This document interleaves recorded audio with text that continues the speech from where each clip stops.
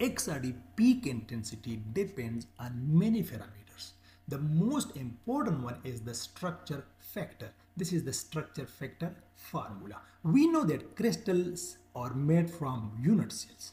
Unit cell made from atoms.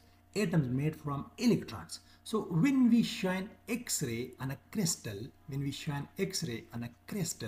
so there are two types of electrons in a crystal. One is tightly bound, one is loosely bound. So when X-ray strike on the tightly bound electrons, we know X-ray or electromagnetic radiation. Electromagnetic radiation carrying electric field. In this electric field, applying force on these charged objects, it start vibration. We know that any charged object start vibration, so it emit electromagnetic radiations. And when we observe those emitted diffracted radiation, it is exactly like the incident